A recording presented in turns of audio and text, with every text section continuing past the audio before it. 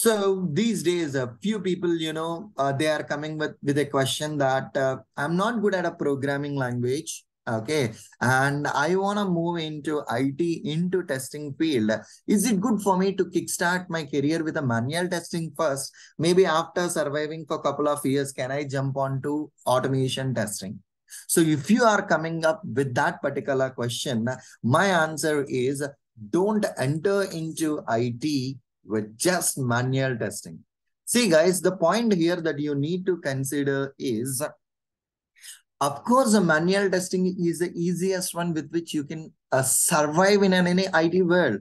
But the point here is the similar mindset would have a multiple sets of people due to which there is a huge competition for this manual testing.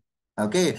In that tough competition, it's really becoming tough these days to get interview calls also. You're not getting calls only for a manual testing. So that's the reason what these days people are doing.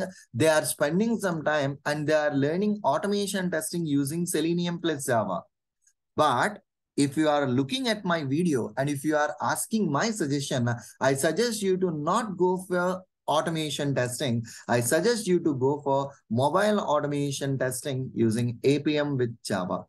The reason is, guys, we do have a bunch of resources available in the market for automation testing and manual testing. So the market is really good for mobile automation testing, and we have very few resources on this mobile automation testing.